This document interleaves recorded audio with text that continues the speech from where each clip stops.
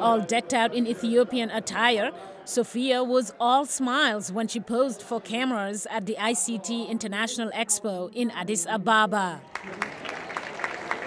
And the crowds couldn't get enough of the android.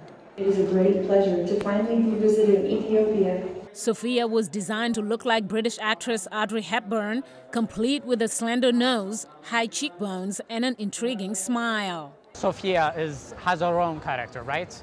So what we're planning to do is build a new character, which has Ethiopian flavors, Ethiopian philosophies. Sophia, who was originally designed to speak English, has been programmed to speak a second language, Amharic, Ethiopia's official language. In the first phase, we're trying to add more robust text-to-speech and speech-to-text recognition, because when you talk to her, she has to hear you and reply back from a set of responses. Some initially had mixed feelings about AI, but that changed after hearing what one of the world's most advanced androids had to say.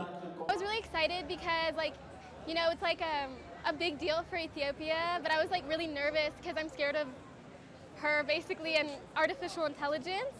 But when she started talking, she was saying that, she wanted to help humanity, and she was saying that, artificial intelligence is a good thing. So I thought that speech was really good. Sophia was activated about 3 years ago and made headlines last year when she became the first robot to receive official citizenship from the Kingdom of Saudi Arabia. Given the response from her fans here, could Ethiopia be next?